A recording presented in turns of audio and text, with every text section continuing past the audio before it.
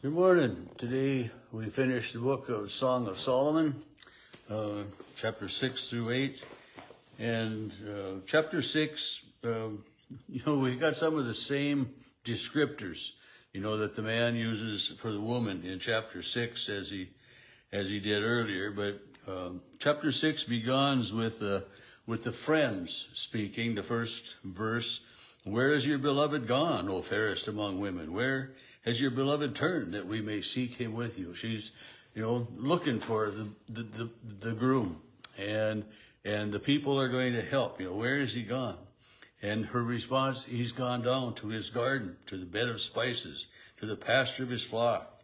I am my beloved's, and my beloved is mine. There's again that statement, profession of love for each other. I am his, he is mine. And then verse 4, we have him again speaking with these words, you are as beautiful as Tisra, whatever Tisra is. I don't know. It's one of a city is somewhere in the northern kingdom of Israel. But evidently, quite a delightful city that you would want to go to. But anyway, you're as beautiful that way, as comely as Jerusalem. As terrible as an army with banners. I don't understand that part, and then turn your eyes away from me, for they overwhelm me. Your beauty overwhelms me. It's just, that. And then again, your hair is like this flock of goats moving down the slopes. Your teeth are like the flock of ewes. And I don't think we'd get too far today using flattery like that, on someone that we are courting. But I guess we just gotta bear with it. And in some ways, if we think about this as God speaking with his people Israel, you are the sheep of my fold. I am the good shepherd. So this imagery that way, makes a little bit more sense if we think about it, in that aspect. But I really truly believe it's both. That Solomon is talking about his bride. She's more beautiful than all the maidens, more fair than anything else, but also of God and his love for the Israelites. Your teeth are like flocks of ewes that have come up, and all of them bear twins, and not one is bereaved, and again, that your cheeks are like halves of a pomegranate. I mean, a pomegranate, when they're ripe, they're a red fruit. So your cheeks are rosy and red. I mean, you can kind of make a little bit more sense of that, And my dove, my darling, is a perfect one, the only one, the darling of his mother, flawless to her that bore her. I mean, flawless to her mother. I mean, we look at our children and we see their faults. We see this, but we are proud of them. We are cheerleading for them. And so here, this, she is flawless to her mother. I mean, she is it's like saying, you're the apple of my eye. You're the one that way. And then verse 10 again, in my Bible is in quotations, it's again the friends speaking instead of the woman.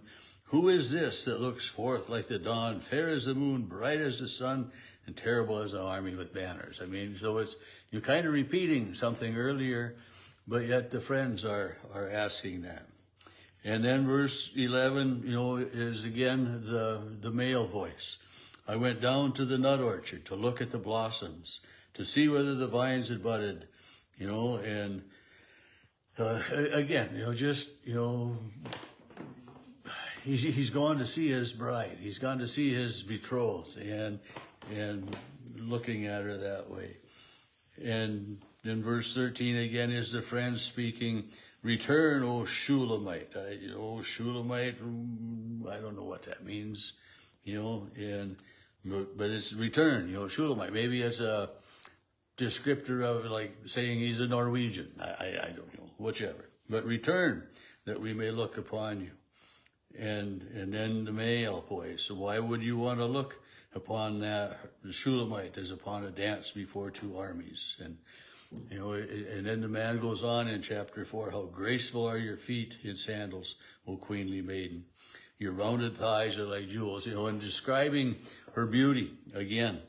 And, you know, some of it is pretty, you know, I mean, your navel is like a rounded bowl that never lacks mixed wine. Your belly is a heap of wheat surrounded by lilies. I mean, strange deal.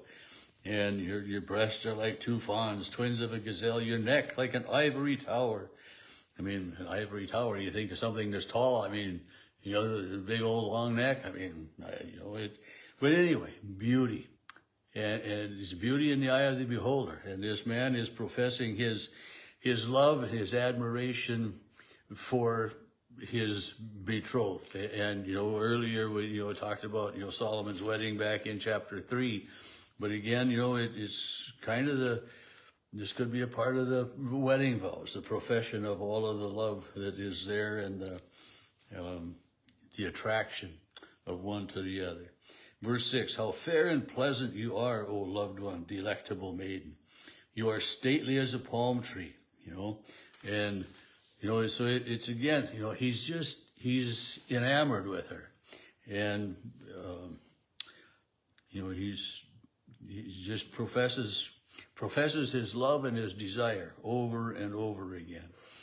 And then verse 10, it's the woman talking again. I am my beloved's, and his desire is for me. Come, my beloved.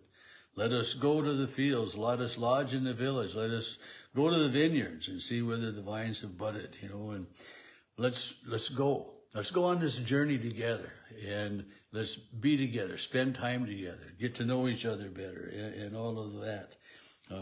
There I will give you my love, and the mandrake gives forth fragrance, and our doors will be choice fruits, new as well as old. And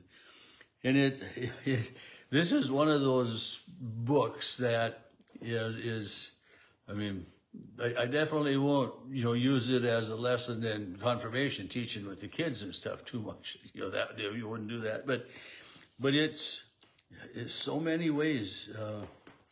You know, when you think about your love, your desire, your feeling of completeness, maybe I should say, when you know, with your life partner. And this is, you know, God too, choosing his people, Israel. And not only his people, Israel, but you and me. I mean, he's chosen us to be his people. And his profession of love is made known best in Jesus Christ our Lord. We all know that. But and so it's in a way, as we read this and as I talk about it, you know, it's kind of one of those touchy subjects a little bit that we, you know, don't deal with an awful lot. And then verse 8 or chapter 8, you know, the woman is speaking, you know, oh, that you were a brother to me, you know, and if I met you outside, and it's, you know, he's not a brother, but her brothers approve. And I know you, and I love you, I'm attracted to you, and you know, that all of those different things that way. Oh, that, and then again here, oh, that his left hand was under my head and his right hand embraced me, you know, a hug, you know, this is, you know, a hug is one of those things that feeds both person. You know, you don't just give a hug, you also receive a hug. And, you know, it's a blessing that way of touching and holding.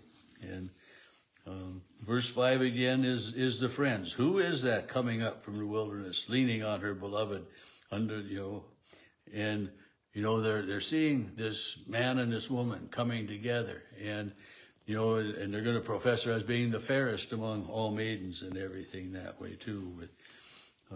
But the second half of verse 5 seems to be the woman speaking. Under the apple tree I awakened you. There your mother was in labor. Or it is, you know, I kind of get confused sometimes as to trying to think, you know, who's speaking this part and everything. And some Bibles will have that kind of written in the margins, but it's, you know, and we need to remember that we're reading it that way, that it is, you know, it's written as a script, you know. It would be written as a play or as a movie that we could watch and see. The friends in verse 8, we have a little sister.